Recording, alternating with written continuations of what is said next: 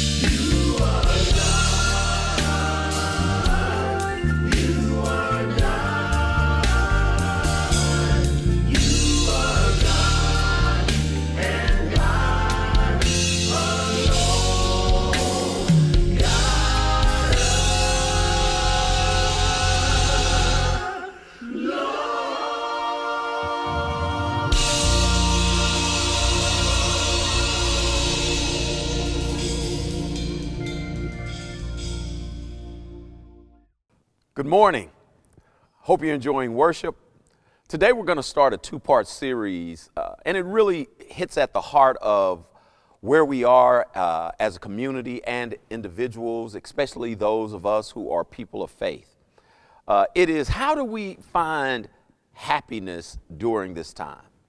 Because we seem to be struggling with it. I know that I'm running into relationships with people, and not only relationships with people, but even internally, all those conflicts about the moment, the time, what the government's doing, and what's going on in life in general.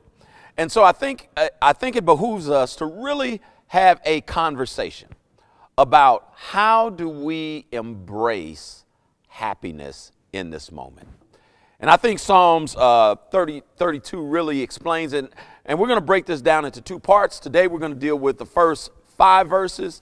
And then next week we'll deal with the 6th through the 11th, which is the end of this very brief chapter. And it reads like this. Blessed is the one whose transgressions are forgiven, whose sin is covered. Blessed is the man against whom the Lord counts no iniquity, and in whose spirit there is no deceit. For when I kept silent, my bones wasted away through my groanings all day long. For day and night your hand was heavy on me. My strength was dried up as by the heat of summer. I acknowledge my sin to you, and I did not cover my iniquity. I said, I'll confess my transgressions to the Lord, and you forgave the iniquity of my sin. This text really is interesting for a lot of different reasons. It is really a continuation of David's conversation, or David sharing the brutal experience of what he experienced with his relationship with Bathsheba. He uses this text to really talk about how he came to a place where he was at peace and where he began to trust God in a fresh and real way. So when the text says, and when David says, blessed is the one whose transgressions are forgiven, he is literally saying this. Transgressions, and we've shared this before, that transgressions are blessed literally translates in the New and Old Testament into the word happy. Because David wants us to know that he was in pursuit of being happy. He was in pursuit of a full and rich life. I looked up on Google. I just wanted to see if I put in how to be happy, what would come up. And when I put it in, get this. Almost 89 million references to people wanting and desiring to be happy came up. Let's be honest with each other, brothers and sisters. All of us want to be happy. All of us want to be at peace. That Google search suggests to us that hundreds of millions and hundreds of thousands of people really have an empty spot, an empty place, a vacuum in them that they're looking for happiness. That's why this text is so important, brothers and sisters, because David is just like you and I, because he has a vacuum within him. David is sharing the virtues of what it really means to become happy, to be in the process of becoming happy. David shares this idea that I need to be fulfilled in my life. So when David starts it off and he says, blessed is the one whose transgressions are forgiven, he literally is saying those that recognize that God can forgive. Not only the fact that God can forgive, but then that God in his forgiveness satisfies. You know, we keep trying to find satisfaction through all kind of means right now. Whether it be Facebook, whether it be TikTok, whether it be some other social media, whether it be all these other relationships. But those things will only give a temporary high. They won't really fix what's broken in you, because what's really broken in you is something that you have no control over, that I have no control over. And it's this truth, brothers and sisters, that all of us are born in sin and shaped in iniquity. That we are unhappy because we are born separated from God. I know that sounds strange to some people, but because of the very nature of what it means to be human, that we are born, we are children of sorrow. We are children born with a void in us that only God can fill, that because our parents were sinners and because our grandparents were sinners, I don't care how amazing and how godly your grandmother is, she was born in sin and shaped in iniquity. In other words, brothers and sisters, that we are born with a vacuum, that sin has created this void in us, and there's no righteousness in us. There's nothing in us, because the sin of man so impacted all of humanity that even those gorgeous children that we have, that we know God's hands were on, and he made them and he used us, and we made these amazing children, we soon find out that there is a vacuum in them as well.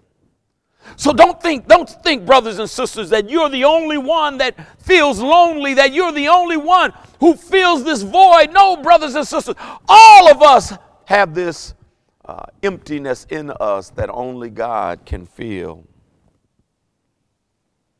And only God can satisfy those hungers and that pain that is in us. So here, when David talks about blessed is the one whose transgressions are willful acts of really standing against the principles and the things of God. It's when we by an act of the will, an act of our own personal desires, knowing that things are wrong, that we do them anyway because we just want to. He says, blessed is the one whose transgressions are forgiven. But not only does he say, blessed is the one whose transgressions are forgiven, he says, blessed is the one whose sin is covered. Get that.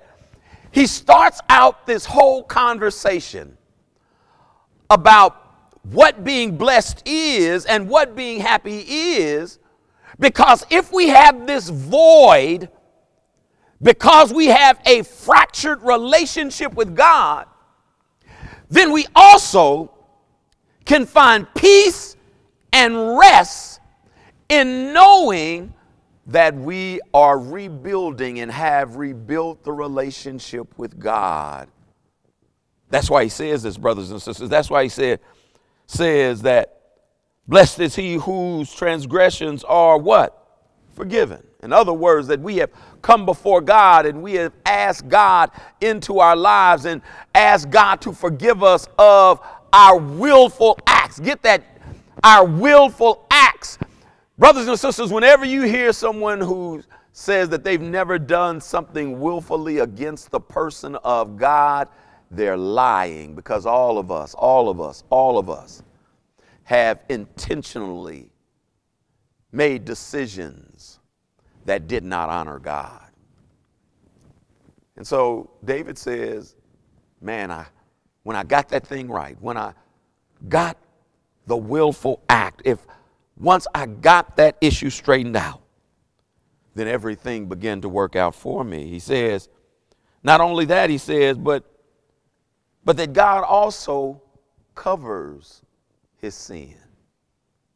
That God not only forgives his willful acts, but now God covers all of his sins. That's why the work of Jesus is so important, brothers and sisters. Because not only does God address those things that we don't know about or that we unwillingly do, but now he addresses those things that we willfully do as well. Every one of us struggle with the issues of sin and iniquity.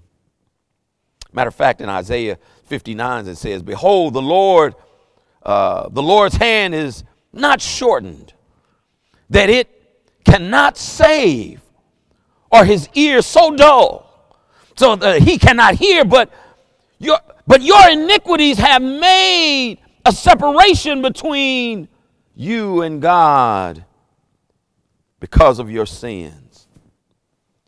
Brothers and sisters, once we begin to really believe and trust that it's only in God who can forgive us, it's only in God that we can find rest. And when we begin to build and rebuild relationships with him because of the moments that we find ourselves in, and I believe because I've stated before that this is a God moment that we're in, but being that it is a God moment, how many times that in this moment that we have sought our own ways because of politics, because of people, because of relationships, because we believe that we can determine what will cure the fate of humanity, when the truth of the matter is, because we're all the same, only God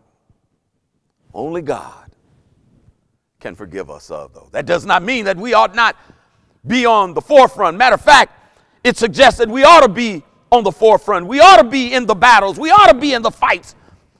We ought to be standing up for the oppressed. We ought to be standing up for the hurting.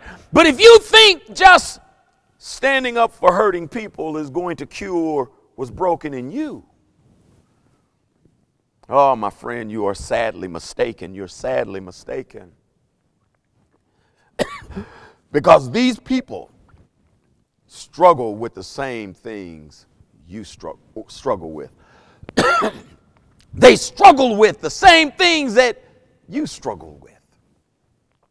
So never think that filling the gaps in your life with things are going to be enough.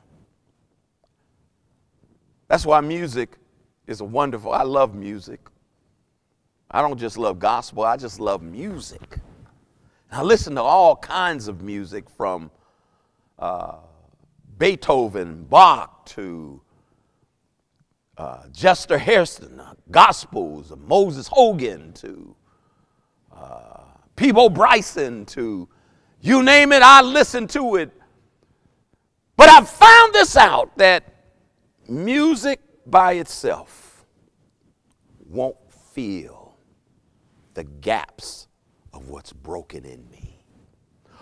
Only God, and only a real relationship through the work of Jesus fulfills and fills that gap that is in us. Because, brothers and sisters, at the end of the day, sin does one thing and one thing alone. Get this, write this down. Sin never builds relationships. Sin only breaks relationships. Get that. not only with people, but with God. Not just the rituals of doing things around religion, but really fostering a growing and healthy relationship with God. Never think that things are going to satisfy. Man, I love some of the things that God has allowed me to do and what he is allowing me to do in this new age in American history and in global history. I love what he's allowing me to be a part of. But what happens if and when all of that goes away? Brothers and sisters, only your relationship with God will last. Only your relationship with God can fill the vacuum that is there. That's why, brothers and sisters, these first two verses really are digging in. David just really digs into this issue of God covering him, that God protected him, that in the midst of everything, that God was still there. Then look at what else it says in verse 3. Note what he says in verse 3. Verse 3 is a powerful and interesting verse. And it says, "For when I kept silent, my bones wasted away." Get that? He says, when I kept silent. He said, what he's talking about here, brothers and sisters, is when I let my transgressions have their way. When my own personal will drove the agenda in my life and I was not listening to God. He said, when I kept silent, he said this, my bones wasted away. Get this. This is crazy. This is wonderful. And it explains some things why the book of James talks about when we have illness among us, let's call the elders and pray, because there are some impacts of sin that are not just spiritual, but they're physical as well. Have you ever seen people who just run the streets and you look at them and they look aged? Their bodies break down early. It's not always the case, not always the case. But so many times when we look at people who have embraced the life in the streets, not only do they look older, but their bodies so many times are breaking down around them. David was literally saying this, that when I was silent, when I didn't bring my sins before you, it took a physical toll on me. Brothers and sisters, because sin has a physical impact on us so many times. Don't miss that. Don't miss that. Please don't miss that. I'm not saying that it's always the case. That's not always the case. And so you also have to be careful of this, is reading in that if people do get sick, that it's because of sin. It's the same quandary that Job's friends fell into, that said, Job, you must have done something for this manner of evil and sickness to fall upon you. No. Be careful not to every time you see someone who is sick to believe that it is a byproduct of their behaviors. But brothers and sisters,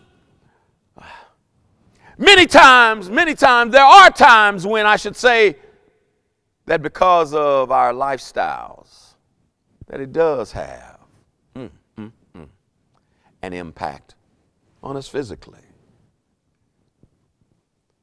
Brothers and sisters, this is a wonderful word. It ought to be an encouragement to all of us that the decisions that we make have a fallout spiritually and physically. Physically, spiritually, and emotionally. Our body, our mind, And so lately we've been talking about, quite often talking about our souls. The soul is the seat of our intellect. Our spirit is that which communes directly with God. And then our bodies, the tool that we use to operate into God's glory. An unrepentant sin will always have an effect on our lives. So when David says that, for when I kept silent, my bones wasted away. Through my groaning all day long. In other words, he wept. He lamented the decisions that he made that brought him to this place. Brothers and sisters, this issue of repenting is so important. This issue of being able to move beyond our brokenness is vital not only to our spiritual health, but to our physical health. Because it's not just forgiveness alone that matters, brothers and sisters. It is being healthy and learning to be healthy as God cleanses us. Look at verse 4. It says, for day and night your hands were heavy upon me. When he says this, brothers and sisters, he is saying that God, you constantly pressed me. Even as I was making decisions and I was groaning and in misery over what was happening to me spiritually and physically, you kept pressing me, you kept pressing me, you kept pressing me, you kept pressing on me. Oh, isn't it good, beloved, to know that God, as we're attempting to walk away from him, that he's always pressing us, that he's always speaking to us. Oh, beloved, you know what I'm talking about. That you decided that you're going to make other decisions and you decide to walk away from the God that has brought you thus far, but he keeps pressing you. He keeps speaking to you. The iniquity in you where you continue to make the decision to do something else doesn't mean that God is not pressing on you, speaking to you. Because God never leaves us nor forsakes us, in the sense he's always trying to speak to us. Well, not only does he say that, he says that I've grown so weary. Look at what it says in verse 4. This is powerful. He says, my strength was dried up as by the heat of summer. In other words, God was pressing on him, but he had no strength to even fight anymore.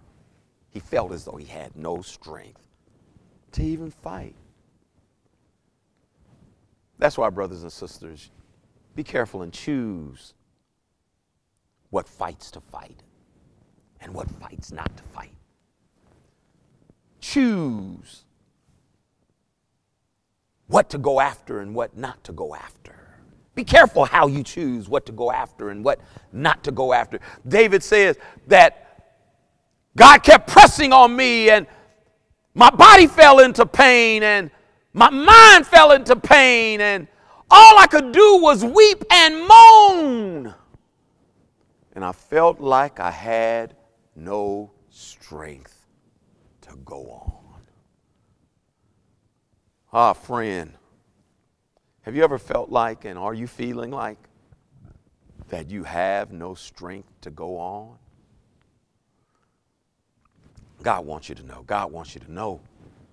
God really wants you to know that you don't have to have the strength. He is the strength. Now unto him who is able to keep us from falling. That the Lord is our light and our salvation. Whom shall we fear? Whom shall we be afraid? Even when our enemies come against us. When you have no strength, know that God will be your strength. Last verse, and we're done. Verse 5, he says, when I had no strength, I finally acknowledged, in verse 5, my sin to you. And I did not cover my iniquity. He says, listen, when I came to myself, I wasn't worried about hiding anything from you, God. I brought it all to your feet. You know, sometimes we really do try to hide things from God, even in our prayer life. But he knows it all. And when you have no strength, that's when you need to call on him. That's when you need, oh my goodness, to anchor yourself at the feet of Jesus. That's when you need to give it all to him and confess your sins, knowing that he's faithful and just to forgive us and to cleanse us of our unrighteousness. He will leave no stone unturned. Therefore, you leave no stone unturned. Be willing to come to him. Then he says, I will confess my transgressions to the Lord. And you forgave the iniquities of my sin. Then it says, Selah. In other words, David is saying, I pondered deep within me, and I brought it all before God. I brought my iniquities. I brought my transgressions. I brought it all, and I gave it to God. Friend, when was the last time you gave it all to God? If you really want happiness, if you really are seeking for happiness, stop trying to carry the baggage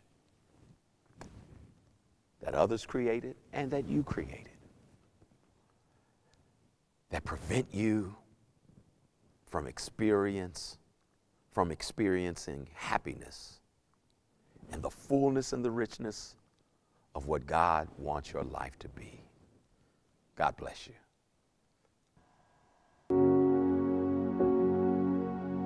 All right, Concord is that portion of the service where we're able to give back to God what he first gave to us. So please get your offering ready. And remember, it's a multitude of ways that you can give. You can give physically by mailing in a check to P.O. Box 9781, Kansas City, Missouri. And of course, Concord Fortress of Hope Church. You also can text in your offering, and then you even can give it online at c4hope.org. And also Cash App. A lot of you guys asked for that, and we heard you and we did it. So you can give through Cash App as well. But whatever way you give, do it with a cheerful heart. Let's go to the Lord in prayer. Father God, thank you so much for blessing us. Thank you for being here for us. Thank you for providing for us, God. You've given us everything we need, God. Clothes on our back, food on our table, air in our lungs, God. You've been good to us. So I pray that you would take this offering and use it to build your kingdom, Father, and your kingdom alone. In Jesus' name, amen. Have a blessed week, Concord, and we'll see you next time.